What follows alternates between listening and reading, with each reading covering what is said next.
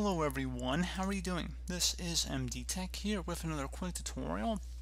In today's tutorial, I'm going to show you guys how to resolve if you're coming across an issue with the video cannot be played, error code 224003, when attempting to browse a video content and you're coming across this error message. So this should hopefully be a pretty straightforward tutorial, and without further ado, let's go ahead and jump right into it. First thing I'd suggest would be if you're using any ad blockers such as Ghostery or AdBlock Plus or anything like that, you actually go ahead and pause it on the website, or that you either exclude the website or you pause it. So in order to do that, you just would left click on the extension icon and then we're going to select pause. You also have the option to trust the site too, so once you've done that, you can just pause it and see if that's the problem. Otherwise, then you can just trust the site and that should resolve it permanently as long as you have that extension. Or you can just remove the extension altogether. You're welcome to do that.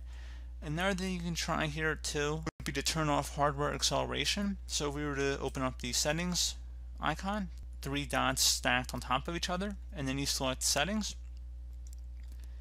and then you select on the left side underneath advanced, then you select system.